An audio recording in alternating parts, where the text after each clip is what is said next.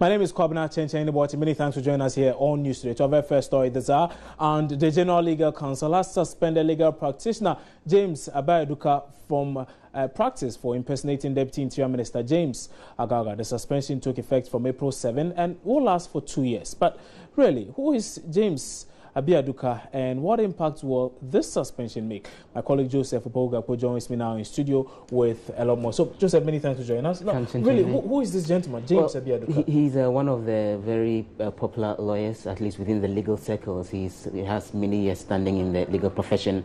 He actually works with the Iba Law Consult, one of the law firms here in Accra, and he's been involved in a number of very high-profile cases. You would recall the cocaine investigation, the missing cocaine investigation by the Judge Wood Committee.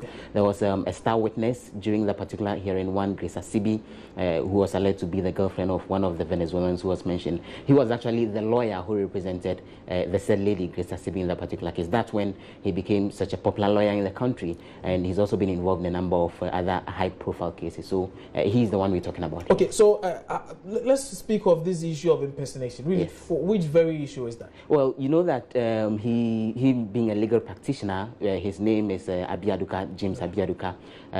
It's to a certain extent rhymes like James Agalga to a certain extent. Now, according to a notice that the General Legal Council has issued, he impersonated himself to some of his clients and claimed that he is James Agalga.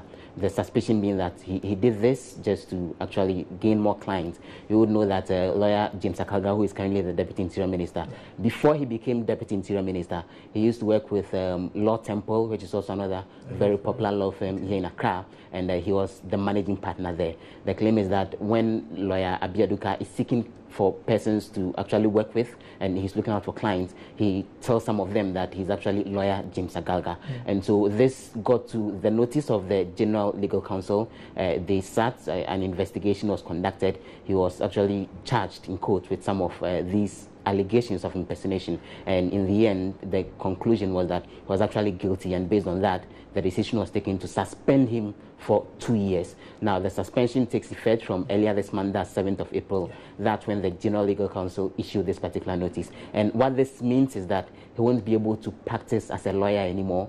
The Legal Council has directed that his license for practicing this particular year be withdrawn, and so he won't be able to practice in any courts in Ghana and even beyond. He would also not be able to attend chambers and provide any consultancy relating to the legal profession. Is this a temporary measure, or is for the long haul? Well, it's actually for the 2-year period within which he would be serving the suspension, and it's after that he would be able to go back to legal practice and provide services for the public and thereby earn money for himself. Right.